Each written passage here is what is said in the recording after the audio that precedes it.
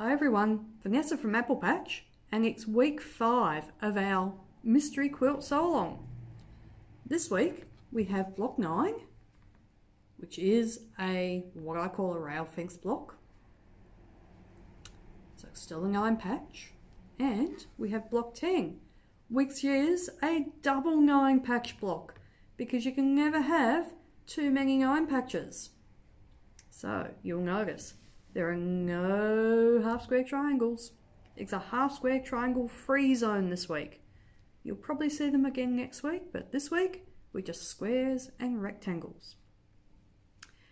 So in the instructions for the rail fence, I talk about the option of using strip piecing and cross cutting, but also just take a good step back and double check that your measurements are coming out correct with your scant 1/4 inch seams, because we're starting to use quite small pieces of fabric, and if your 1/4 inches are out just a little bit, then your blocks are going to end up probably undersized, because the more seams, every time one of those seams is just a smidge bit out, it all adds up. So if you're going to use strip piecing for making these blocks, sew your strips together, press them, and double check the width. Double check that it is coming out to being 3.5 inches for the rail fence. If not, and that it's 3.5 inches all the way along.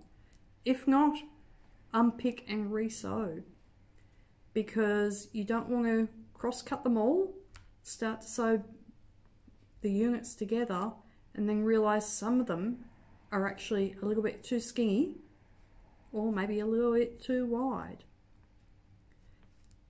So take the time, double check your widths, and make sure that you're actually sewing a scant 1/4 inch.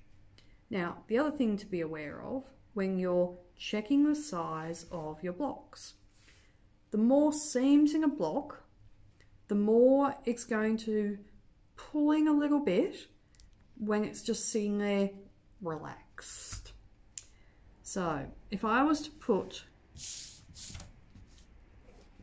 my ruler over the top of one of my blocks, I'm obviously looking for them to be the correct size. But sometimes the seams are actually pulling in just a little bit, especially when you press to the side. And I can see, for instance, I know you probably won't be able to, but I can see, for instance, that this corner here is actually a little bit shy of 9.5 inches.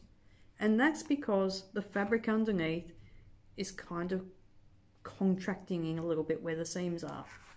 If I take it out from underneath the ruler and just put a little bit of tension on the block, so I'm just making sure those seams then are kind of open, I can double check that my block is actually 9.5 inches. It's just where it all kind of wants to pull in a little bit.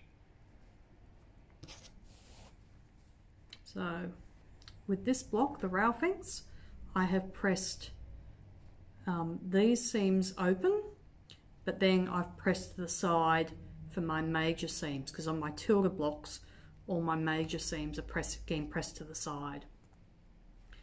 So again, I can lay that on top of my ruler and just put a little bit of tension on it and double check that it's going to make 9.5 inches.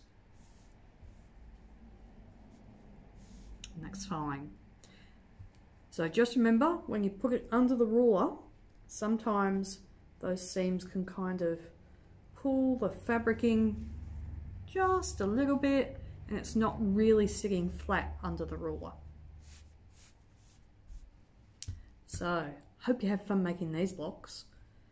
You're going to be seeing this video a little bit early, and you're probably going to get your patterns a little bit early, i.e. Saturday night, because Sunday I'm still moving house, and I think we're going to need the full day to get everything else moved that we need to move.